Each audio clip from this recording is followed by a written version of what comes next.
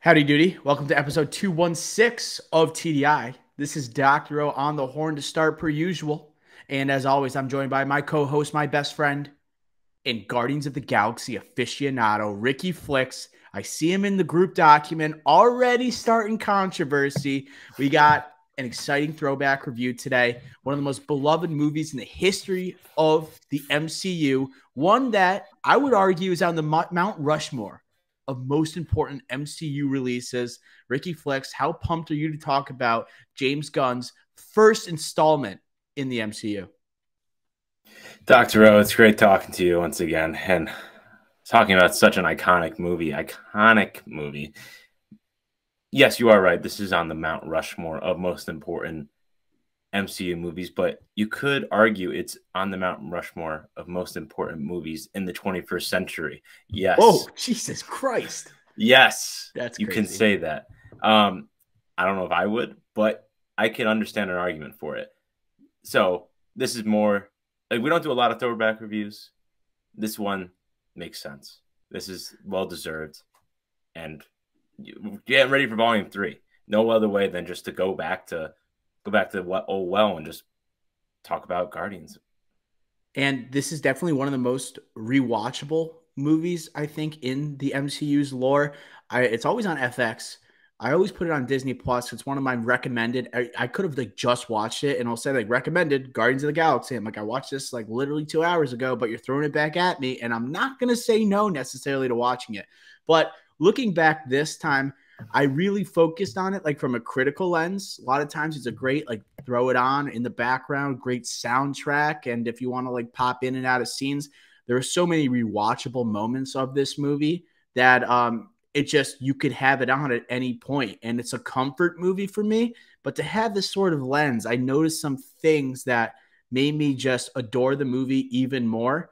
And we just talked about Ricky Flicks, like I argued it was the Mount Rushmore of MCU movies. You're saying it's one of the most important movies of the 21st century. I think you're nuts for saying that. I think that's a little over the I line. understand the argument for it. I'm not saying I would personally do it, but So, Ricky Flex, let me just hit you with what I think is the Mount Rushmore of most important MCU movies. And then I want you to reflect and then make any revisions if you feel like they're necessary. So, here they go. 1, Iron Man, 2008. Directed by Jon Favreau, starring Robert Downey Jr., kicks off the universe. All right. A character to build around for the next 12 years. Second most important movie, Marvel's The Avengers. All right. Brings together this group of heroes for the first time, really shows, right, this actual cinematic universe in action. These characters who had solo projects coming together, introducing new ones, and it works so effectively, destroys at the box office. It was never the same after Avengers. 3, I'm going to have Infinity War. I think is one of the most important. It literally is, they make jokes about it, how it was the most ambitious crossover movie that we've ever seen, right, on the big screen. And they pulled it off. And we had a villain as pretty much the main character of an MCU movie, right? It was a perfect strategy to bring together like the 15 to 16 different movies to culminate 3 phases of the MCU. And then my fourth, right, in the Mount Rushmore is Guardians of the Galaxy, what it meant to the MCU. The idea of giving a project to a group of long shots, no name characters, right, and have it destroy at the box office. Volume 2, right, does even better. And then it leads to Volume 3 and one of the most anticipated Marvel movies in quite some time, at least since Spider-Man No Way Home. So, Ricky Flex, what do you think about that Mount Rushmore? Do you think we're missing any movies from that list?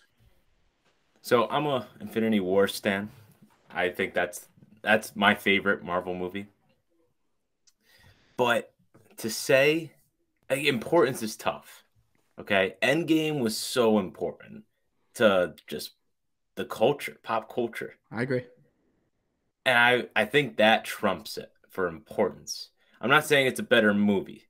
I don't think Guardians is the best movie. It's not even on our God level in our MCU tiers. Will it change after today's episode? I don't know, but I think I would lean Endgame as more important than Infinity War.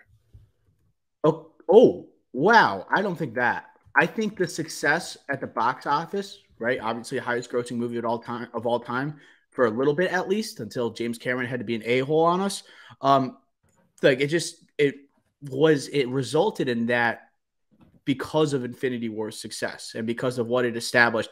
And it was the first time, and it included way more storylines that had to be intertwined for Infinity War, and so many more characters that got prominent screen time, the way you had to balance all those characters. Endgame was like going back to Marvel's The Avengers and the characters we cared about from the get-go. I get it. It's important. It's like the culmination, right? Going beyond Exactly. Infinity War. But at the same time, like a lot of I think Infinity War was actually a tougher movie to make than Endgame because you had more Don't characters to disagree. balance and deal with, and to have Thanos in a more prominent role, right? And someone that we had been teasing for 3 phases of the MCU. I just think it means more.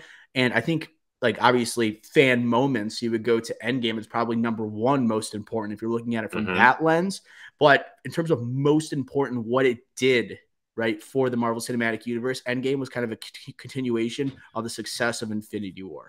You know what I But mean? it also wrapped it up. And I think like I don't disagree with anything you said, except I think it's very important. Clearly, I just think it's more important what Endgame was to pop culture, the culmination of the Infinity Saga, to all these core Avengers for the most part.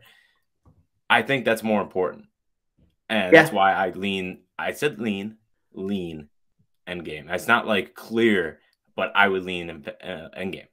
Yeah. No, I don't blame you. I feel like I am the actual Ricky Hot Takes in this situation.